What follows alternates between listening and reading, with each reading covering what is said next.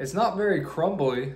I've never had Crumbl cookie before, but everybody and their mama swears that it's the best thing ever. So I figure since it's so great, let's go ahead and give it a first taste. Now each week they put out different cookies that you can choose from, which is actually really cool because it gives you something to look forward to in life.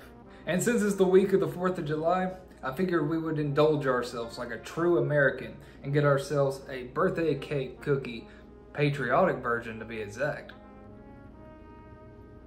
It's not bad actually, it's pretty good, but I feel like I need to check my blood sugar all of a sudden. It's not bad, but man, that is really sweet. I don't know if I can eat all of that, honestly. Well, if you don't like the birthday cake cookie, there is the apple pie cookie.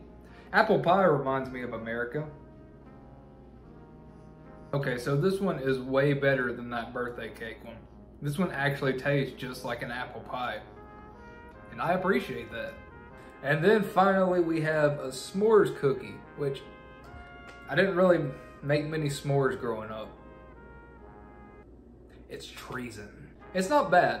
I mean, it's nothing great, but I do feel more like an American patriot eating this, so I appreciate you watching me eat this. And our final cookie isn't even a cookie at all. It's strawberry shortcake. And nothing says that I'm an American more than strawberry shortcake. Except maybe like McDonald's, but you know, strawberries.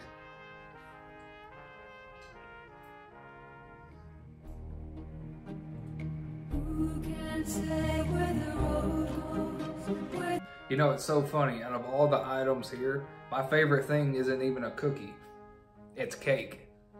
So overall, what do I think? Well, the birthday cake one, way too sweet.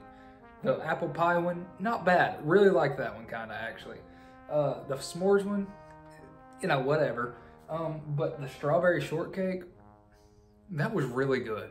Everything here is very sweet though. I just don't feel like I could take more than a few bites of everything. Also, it was like $20 for all this, which, I mean, they are gourmet cookies. They definitely have a lot more time and effort put into them. They're definitely a lot more creative, but they also do ask for a tip. I think I gave a couple of dollars, but yeah, it's kind of pricey. Anyways, have a good 4th of July, celebrate your independence, and be sure to eat the shortcake and not the cookies.